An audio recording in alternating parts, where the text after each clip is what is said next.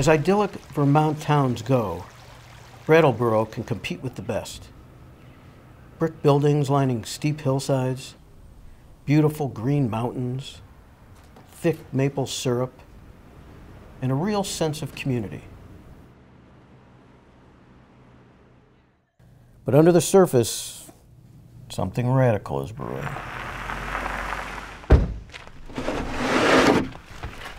Well, I'm bringing in the urine that my partner and I are donating. First I was like, oh, this is totally fine, and then the canister tipped over in the car, and luckily they were here when I got here, and I have a rubber mat in the back, so he was able to wash it off for me and stuff. So there was a couple okay, maybe this is a little gross, but I think that the benefit of it is far outweighs the slight snafus that we've been having. Julia Hampton is one of the 170 volunteers who have been collecting and donating urine to the Rich Earth Institute in Brattleboro. Founders of the Institute are among the growing number of researchers and concerned citizens who are dissatisfied with our wastewater treatment system. This is pretty funny, Abe. This isn't what we spend a lot of time doing. No? Mm-mm. When there were only 1 billion people on the planet, our waterways and our environment were managing and absorbing and handling it. But with 7 billion and then this projected 9 billion people here, there's not a chance if we don't get this system figured out. Rich Earth Institute wants to reduce the pollution we dump into our rivers, streamline wastewater treatment, and save energy and money in the process. We eat the food and then we excrete, and it goes to either a septic system or sewage treatment plant. We either spend a lot of money and resources trying to get those nutrients out of the water before we discharge it, or most sewer plants around here just discharge those nutrients. They treat for pathogens, so they discharge the nutrients into the water, which leads to algal blooms in freshwater or in estuaries, and that's a major environmental problem. Algal blooms can suffocate fish and produce toxins that contaminate drinking water. I think that we've created a system with our plumbing where all you have to do is you press a little button and it disappears and you don't have to think about it. It's anti that when you start talking about it and I'm saving it and gonna use it somewhere else. People are like, that's a little weird, we just want it to disappear. I think is important to see the benefits of it and the fact that our body does turn it into something that then can be used in the earth, and that we are a part of this whole cycle.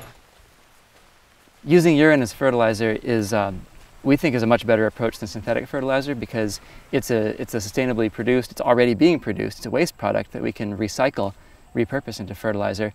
If you use synthetic fertilizer, nitrogen fertilizer requires natural gas for its production, and that's a non-renewable resource.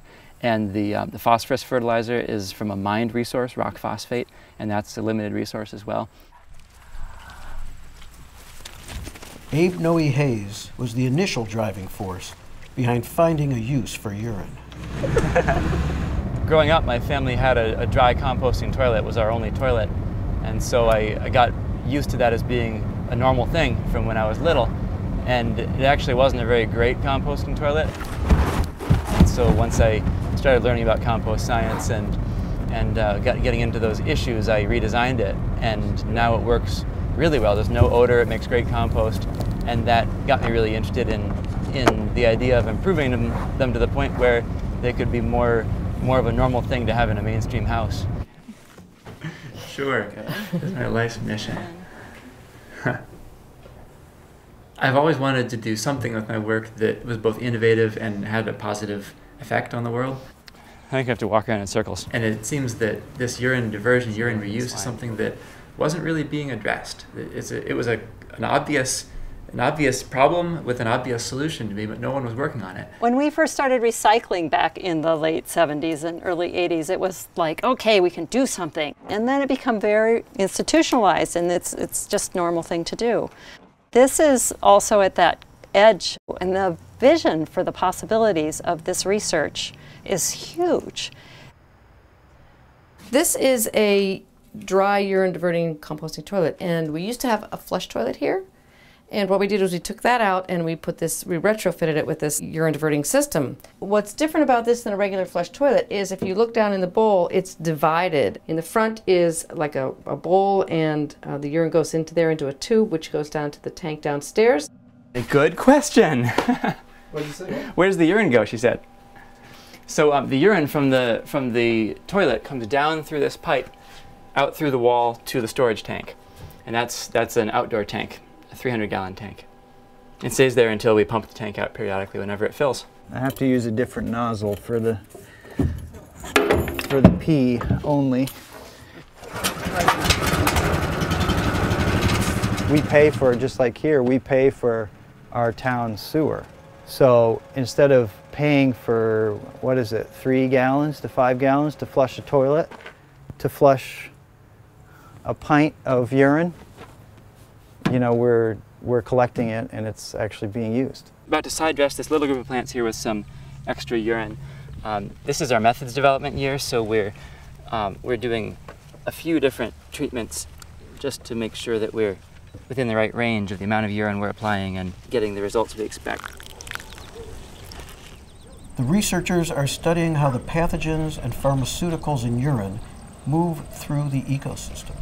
We're pumping water out of the bottom of these tanks, which are lysimeters. They're buried in the ground and full of soil, and they capture all the rainwater that's fallen on it and has traveled through the soil, potentially picking up contaminants. And then we pull it out from the bottom and we can analyze what's in that water.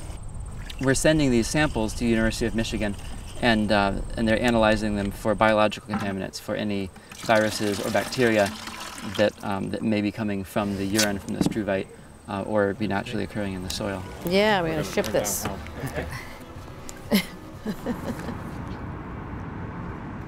The samples in here have been on dry ice, so they go in the freezer. In Ann Arbor, University of Michigan researchers are developing techniques to safely use urine to fertilize food crops. And they hope to do it on a broad scale. Some of the urine will be turned into a solid mineral called struvite. Struvite can be transported and applied as pebbles. We stained the urine with cyber gold, so it stains the nucleic acid of anything in the sample. And where you have concentrated nucleic acid, you see these bright spots. This is from the less than 1 day old sample, and this is the aged sample. So this one has a very high pH. So the bacteria that are happy in your body might not be so happy at pH 9. It's a very different environment, which is good news. So this harsh environment should kill lots of things. They've seen that it has killed many bacteria. I want to be part of the solution, right? I spent a lot of time detecting things that are wrong with our water systems. But this project is really targeting a solution, something that we can do to improve the water quality.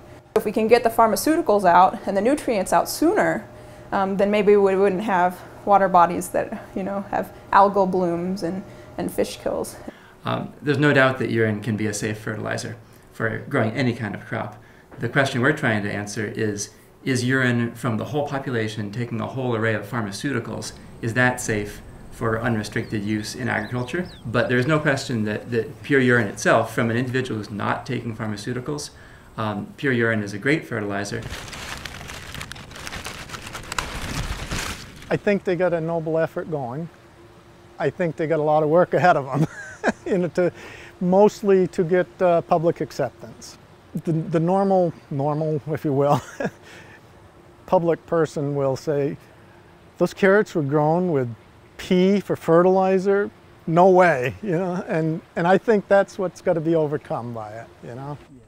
I think the future of this is in technologies, is in bathroom fixtures that you just use, toilets you just use, and they're just plumbed different. It doesn't have to be a major undertaking. It doesn't have to be a hobby. We've just been trained to feel shame about what comes out of our body.